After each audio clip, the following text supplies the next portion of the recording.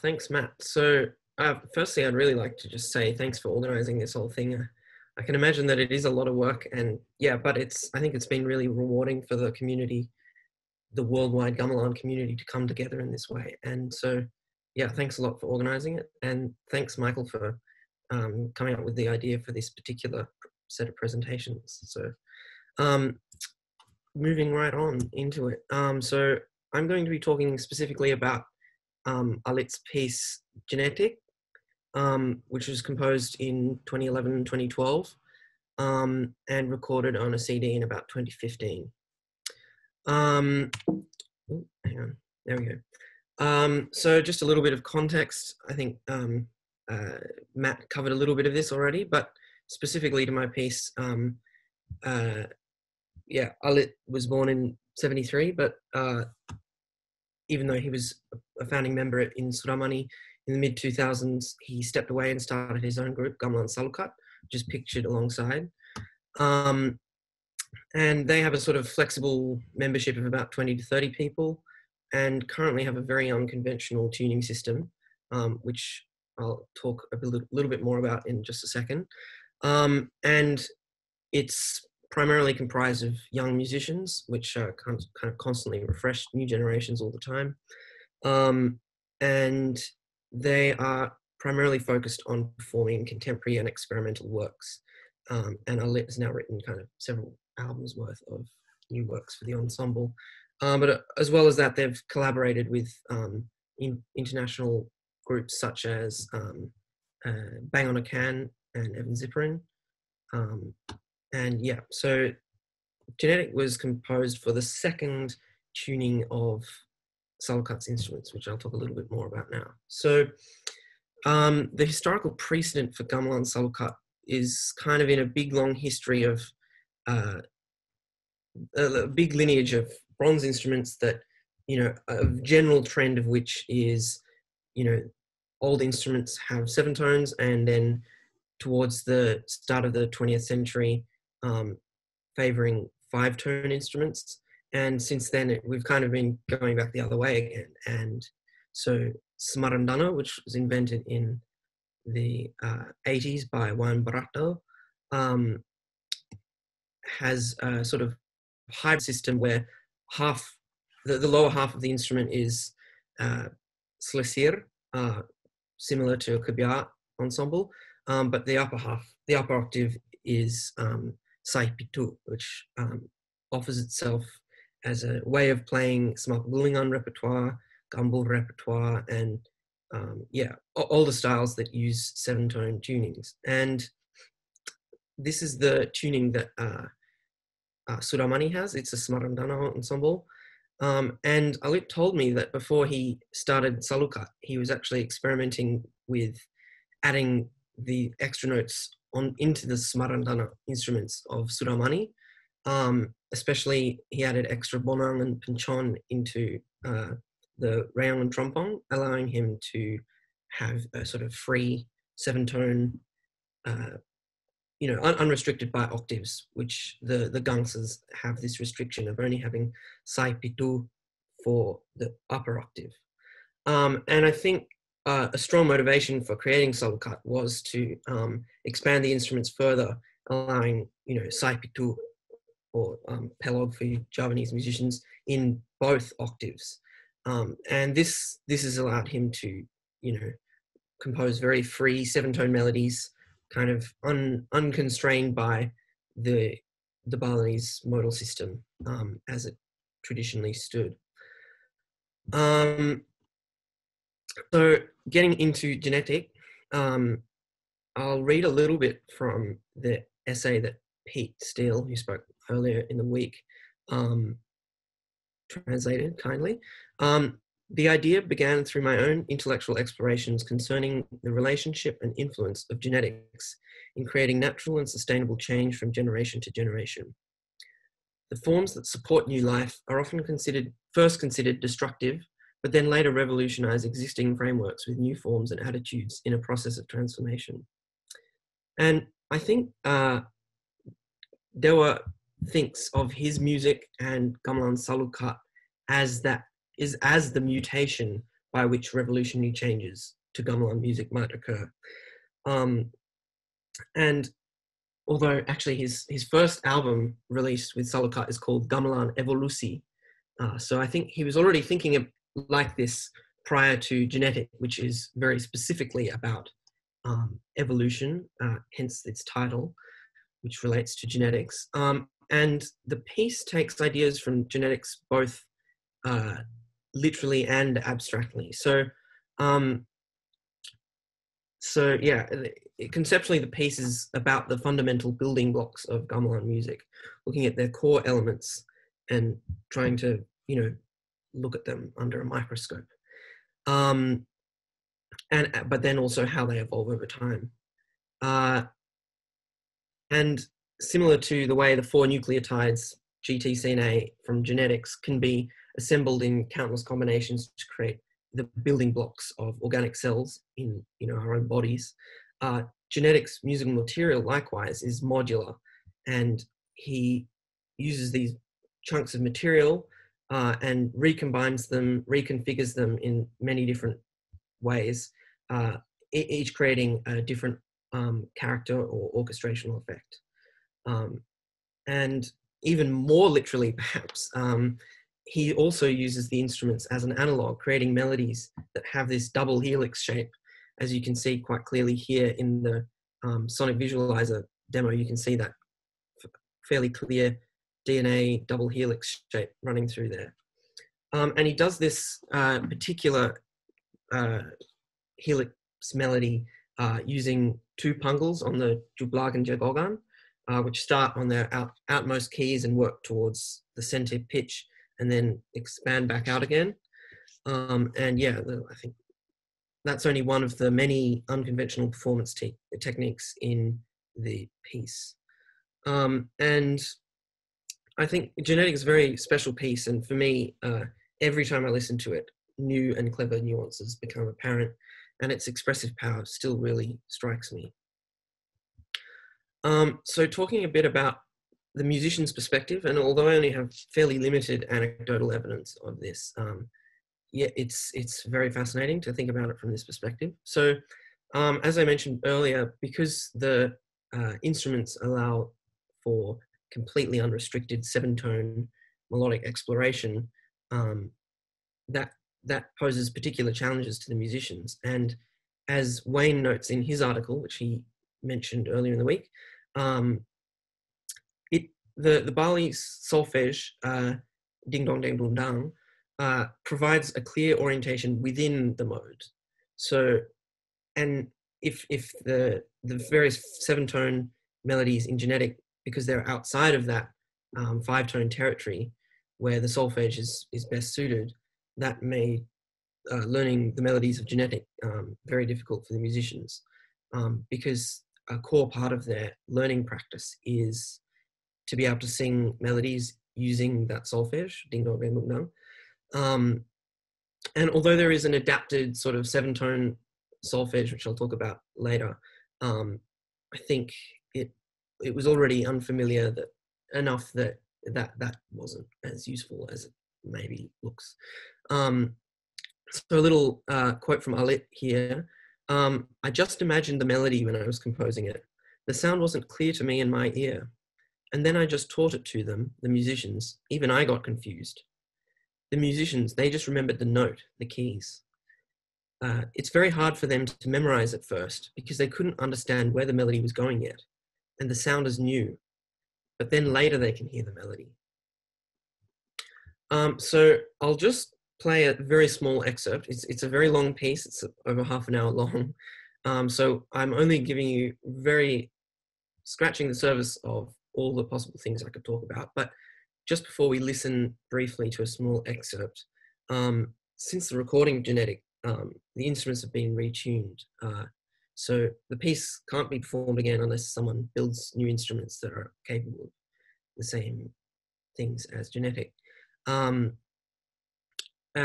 even the CD recording, which is what we're listening to from as you entered the Zoom room, but also in the second now, the CD recording kind of fails to capture all the beating effects created by the instruments as a result of their tuning as well. So and the combination of notes, which is quite unconventional, and the gongs are quite an intense sound, I think, would have been created when hearing this live. And Alit has said that he doesn't think the CD recording, it's so good that it doesn't show you what it was really like to hear the piece, which was perhaps far more complicated than the CD recording makes it sound.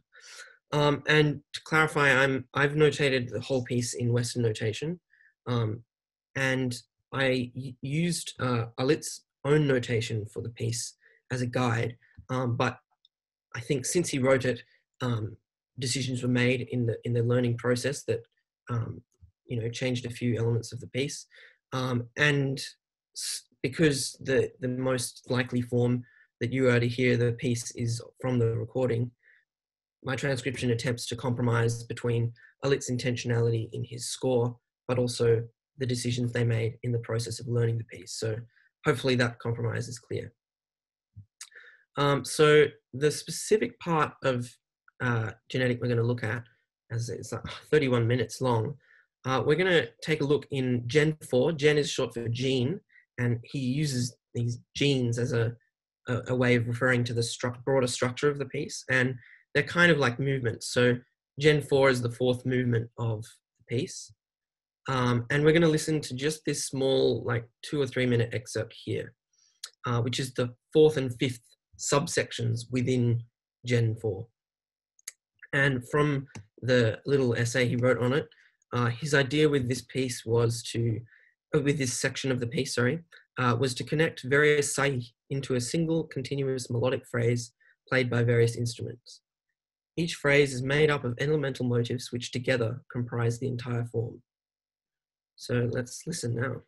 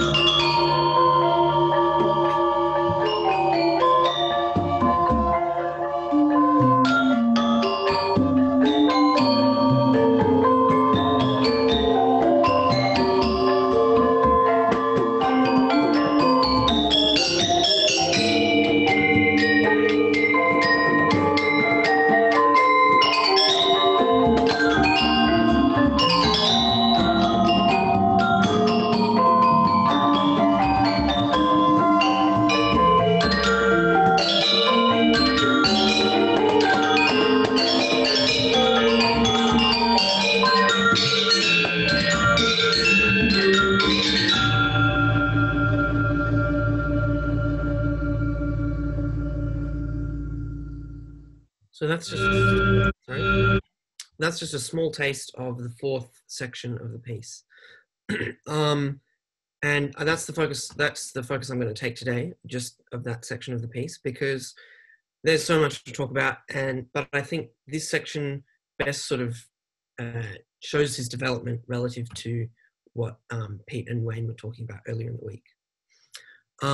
So this is just a little structural diagram of the sections. So we had only the fourth and fifth subsection, so this column and this column.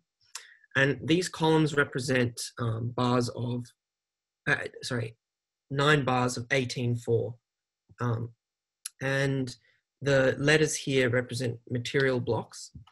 And so you can see how in each column, simultaneously, you're hearing different combinations of material modules, which creates a wide variety of moods and textures.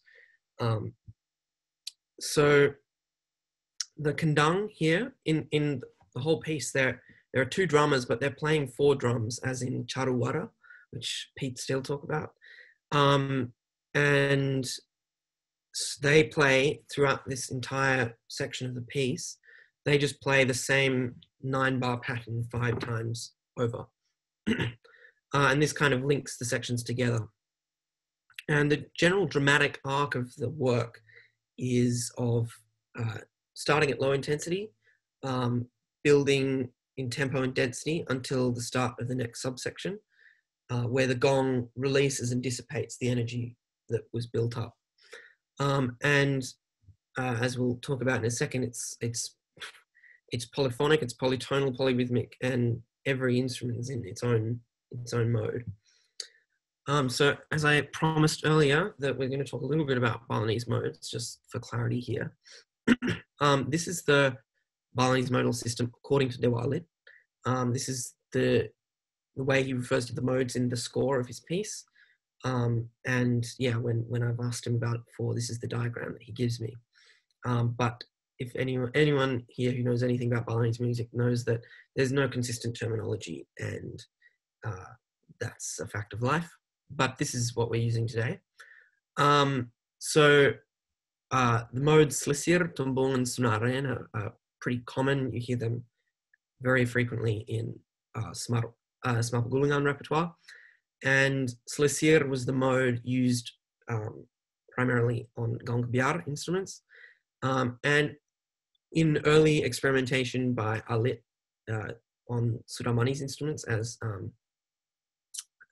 Wayne was talking about, Slendro Alit and Slendro Gung are used a fair bit in that piece. But the final 2 modes on the list don't have very conventional naming systems by any means. So these names kind of Alit has chosen just to use for his own purpose, but they were inspired by the names for modes that some Gongwang musicians use, Wargasari and Kartika.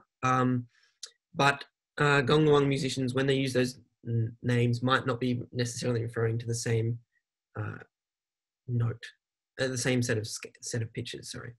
And yeah, as I said, the terminology differences vary widely. So this is only one way of talking about the Balinese modes. But yeah, this pentatonic framework is really stretched to its extremes in Gen 4. So when we were listening to Wayne's talk earlier, he was talking about how Alit was layering, sometimes 3 modes at once. In the final 2 sections of Gen 4, Alit's laying 5 modes at once. So it's quite a kaleidoscopic modal experience, hearing so many modes at once. And yeah, he's basically assigns each instrument 1 mode for the entire the entirety of Gen 4, and then they stick to that mode for that. For that time, except for the Suling and the Jublag, which change.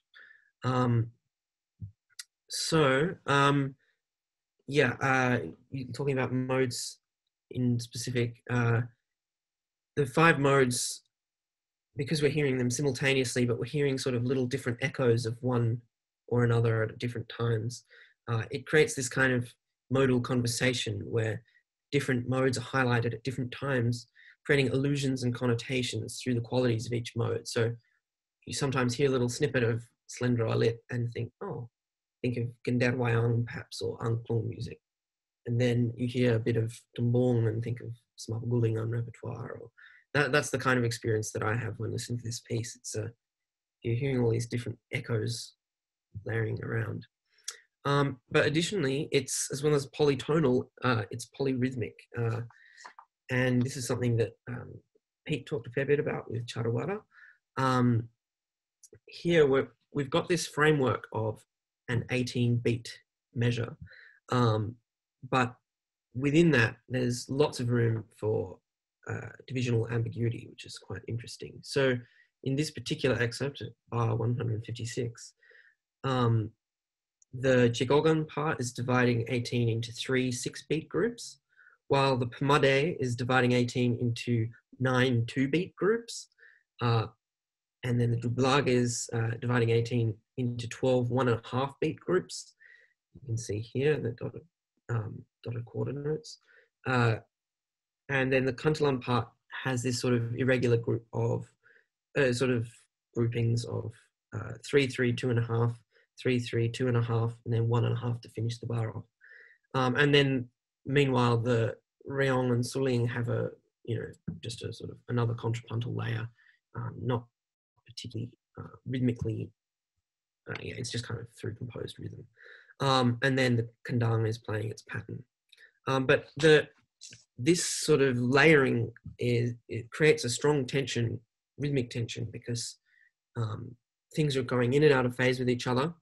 And then at the point on the next downbeat, where the gong lands, it's this massive release of energy, which is very satisfying to listen to. But I think comparing this to, say, other pieces of his, which this kind of polyrhythmic layering has become quite a trademark for Alit. This is particularly interesting because each part is highly melodic, as well as being rhythmically interesting. So let's listen to this small excerpt.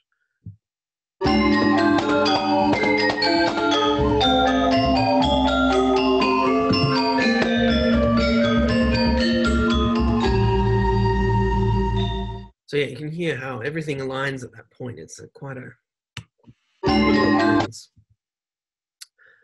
so talking a bit about polyphony now. In Gen 4, we're hearing as many as 5 independent layers of melody, with the drum part adding a 6th level of complexity. So in this diagram, I've shown different instances of the ensemble and the way that it's interacting. And yeah, this is showing how the parts are kind of echoing around the ensemble, and that's quite an interesting experience as a polyphonic experience. So colors represent different sort of related parts. So for example, the Kuntalan and Pamade up here, they are playing in sort of call and response with each other. They're sort of in a little dialogue, they're interacting. And then, the arrows show where they're kind of calling and responding to each other. But in this excerpt specifically, there are essentially four melodic strands, and they have different pairs, the Kuntalan and Pamade, as I mentioned, but also the Blag and Jegog, which sort of, have another sort of call and response thing. They're filling in each other's gaps. And in the second half of measure 177, the Pamade is in close synchrony with the Kendang, but then in bar 178, the Rayong takes over this role. So we can see how the way the instruments are sort of forming a pair with one instrument, but then switching to pairing with another instrument, creates a really kind of interesting dynamic ensemble experience. And Alit says that this kind of ensemble interaction was partly inspired by the way the instruments and their parts interact and intertwine in the music of gamelan, gambang, and gongluang. So let's listen to this little excerpt.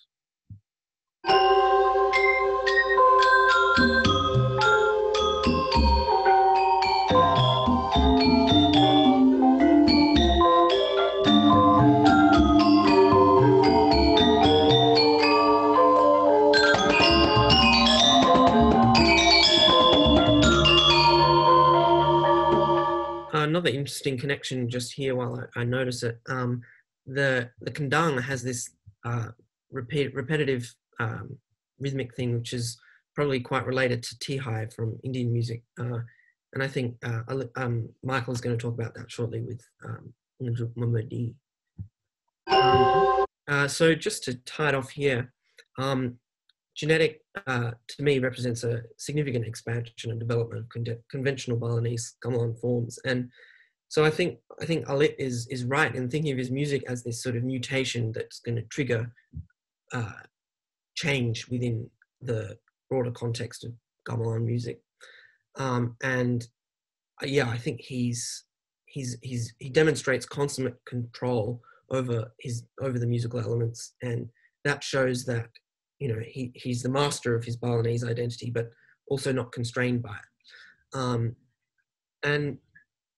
Yeah, Genetik as well is so rich with conceptual depth, as I've been explaining, which I think opens up a new way to appreciate gamelan music from perhaps an intellectual point of view. And I think that opens up an important new context for music in a rapidly changing Balinese society. But as well as that, it makes it of interest to scholars and composers like myself. So yeah, that's my presentation. I hope you enjoyed. I think we're going to do questions now. Thanks so much, Oscar. Yeah, if anybody has any questions, if you would like to jump into the chat box, we will call on you in the order that you would like to ask a question. If I can start asking questions if you have. Absolutely. Hey, Oscar, can you stop your share? Yeah, sure. It's me, Pak Sumarsam. Hi, Sumarsam.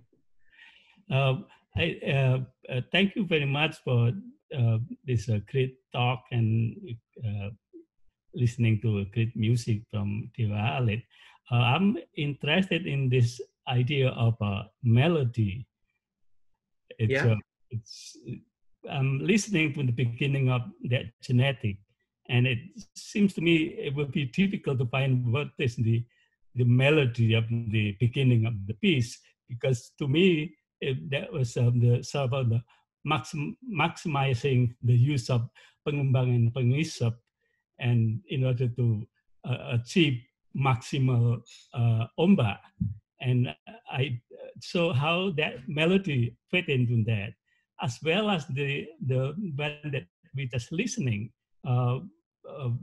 If there's a melody, there will be many melodies because a different section has different modal system and different things. So you're mentioning about modal conversations. So I would like to, can you elaborate on these two things? In particular, it's just the concept of melody that Dewa Alit has in mind. Sure. Well, just to clarify, when you mentioned the start of the piece, did you mean you listened to it in your own time and listened to the very beginning? Yes, that's right. Yeah, okay. So yeah, the very beginning is intended to explore the interesting tuning of the instruments, I think. And Alit uses a term, well, it's part of a broader thing he calls concept bunyi, but he's exploring the kind of the core sonorities of his instruments. And so at that point, in that opening section, I don't think there is a melody very clearly, and I don't think that's necessarily what it's about. It's about exploring the sound of the instruments just on their own, aside from the melodies they can produce. But I think then that fourth section, which I was talking about today, is highly melodically focused. So I think he's demonstrating that he can do both. He can do the experimental, listen to the ombak, focus on that kind of thing, but also he can write a really good melody. But also, of course, in the fourth section, we're hearing, as many as about 5 different melodies at once. So it's a lot of melody. Yeah. Anything else you'd like to say? Yes. So how does he transfer the piece to the musicians? It's written with a particular melody, or? Yeah. It's all pre-written melodies. He teaches it to them like Maguru Pangal style. He just teaches it to them like that. I think in some parts of Genetik he was using he's using Ding Dong Ding Dong Dang to teach it to them, but perhaps only in the parts that are like this part of the piece where it's clear that an instrument is in fact in a mode. But there are plenty of parts of the piece that are just free 7-tone and kind of, and that's what Alit was saying in his quote in the middle of my presentation. I'll just jump back to it. Yeah, he was saying that, yeah, he even got confused when he was teaching it to them because the sound wasn't clear to him because it wasn't in that, 5-tone realm. So yeah, it was very hard for the musicians to memorize because they couldn't sort of hear clearly where the melody was going. But, then they just learnt it sort of by rote, and then the melody emerged from that, I think. Thank you. Thank you, Samosa. Oscar, I actually have a question for you. Yeah, I think Jody's got in the chat as well. It's somebody who's not super familiar with like performance practice in Bali. And I found it fascinating that, this piece can't actually be played again until there's a gamelan that can be retuned. So can you tell me a little bit about like the context for the performances that this piece was when it was written? Like what kind of performances were these? Where was this composition performed at? Is this something that gets toured around Bali? Is it performed just for the recording, etc.? I know that actually, I'll admit actually that I have never heard Genetik live, which I, despite being extraordinarily obsessed with the piece, I think I wish I could have heard it live. Perhaps Michael can speak up here because he has heard it live. I know that there were sort of performances just, just to the general public. They weren't in the context of a temple ceremony or something. And I'm quite sure that Genetik wasn't performed at, say, the Bali Arts Festival. I think they were just, more intimate sized performances than that. Michael, I don't know if you want to step in. Somebody can help me here. There's a new music venue now. Well, not just new music. Bentara Budaya. Bentara Budaya in the village of Katewel. And there's a small but, important festival context or concert performance context, which Alit's music and some other composers who are prominent within Bali now and also from outside get their music played. And I saw Genetik, Oscar corrected me. Alit actually pronounces it Genetik, not Genetik. But anyway, I saw it performed in 2013 and it was quite unforgettable because of the long, slow music at the beginning of the piece, especially when Alit has actually specified the length of these long pauses and has the musicians count them in their breathing.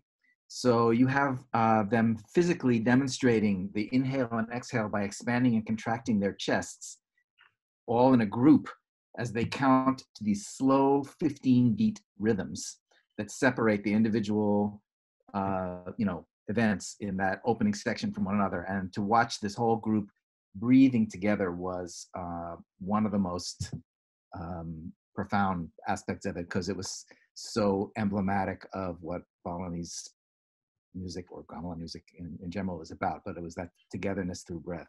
So that was really amazing. Thank you. I believe Jody has a question. If you'd like to jump on, Jody. Where's Jody? Well, she said, how do you go about transcribing? I'm here, Oscar. Oh, hi, Jody. Yeah. I mean, that's quite a transcription job. I mean, I'm just wondering what the transcription process is to get all of those details so that we can look at them. It took me over a year, so that it definitely was a hell of a transcription job. It was definitely helpful to have its own score for the piece.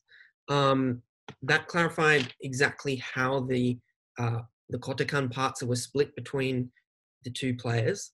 But this was Alit score you were looking at? yeah. So I can give you an example of it here. Actually, I've got it in front of me. Like, this is an example of it. So it's fairly specific, thankfully. But on top of that, yeah, I had to listen carefully to each part. And in Gen 4 in particular, I was, listening to just one instrument, focusing on just that instrument to see what it was doing, which was very hard at times because the texture is so busy that, yeah, trying to pull apart all of those parts is very difficult. But of course, I slowed it down a little bit at times, and it was really, really tricky.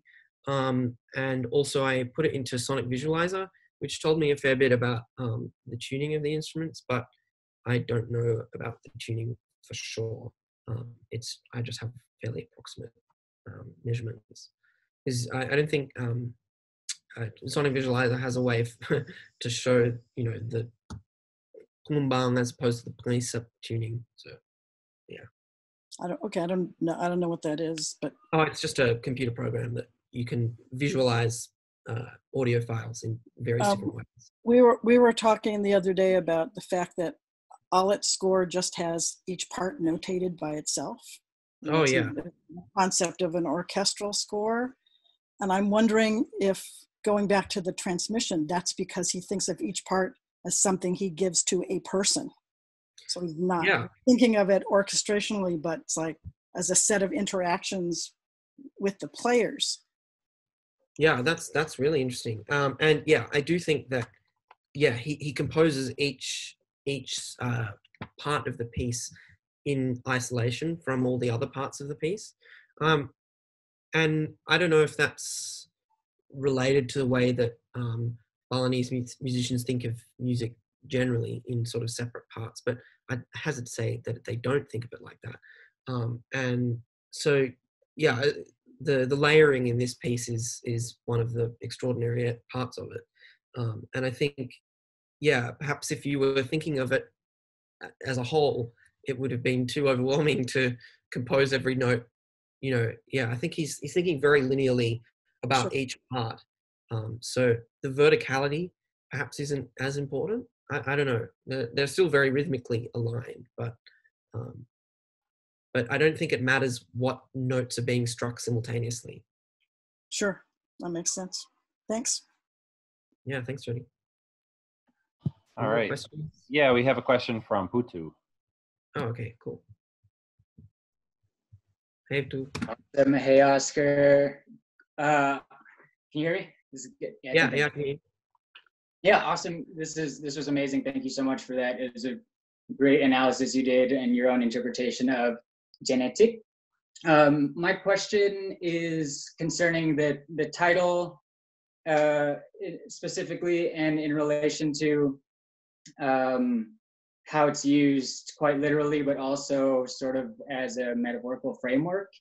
And I'm just thinking along the lines of, when we think in defining genetics as like a sort of biological term, we're inevitably thinking about inherited traits that get passed on in some fashion. So I'm wondering if you have had any conversations with Pak Dewa about the change in biology as it extends to like the biology of the instruments. And of course, as we can hear and as we can see in this context, there's all of these sort of legacies and inherited traits of past gamelan genres and repertoire, right? That he's literally sort of putting in one piece.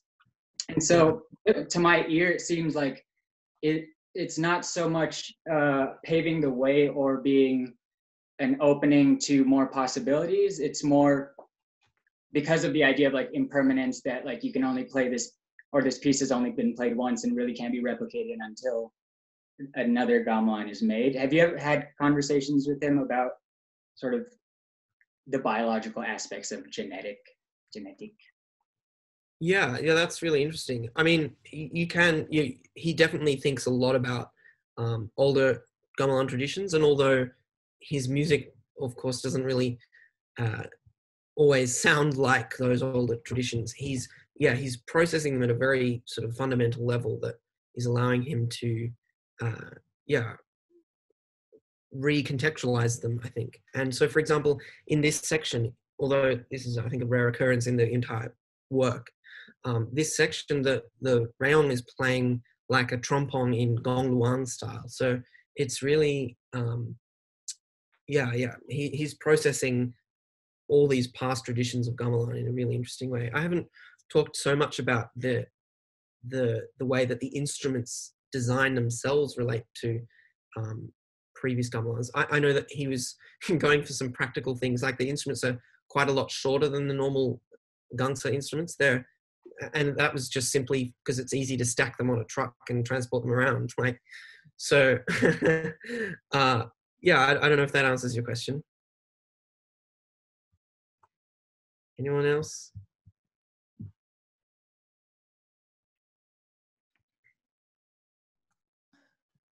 Okay. Can I ask a question? Oh, yeah. Who's that?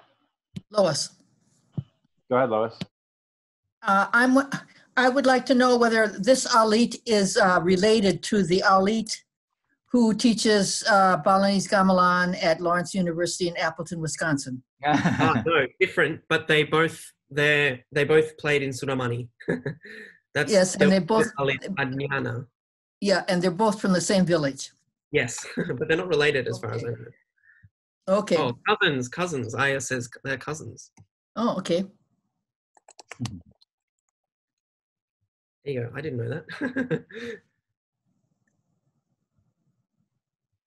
Okay. I don't think there's any more questions popping up in the chat box here. So thank you, Oscar. It's a wonderful presentation. I encourage you, if everybody hasn't listened to the entire piece, I put the link in the chat box already to go to Dewa's Bandcamp page to check that out. Yeah, it's worth it. Yeah, it's totally worth it. 41 minutes of it. Yeah, listen to it on your good speakers or your good headphones for sure. Next up is Michael Tenzer. So Michael, let me just ask you to start your video here.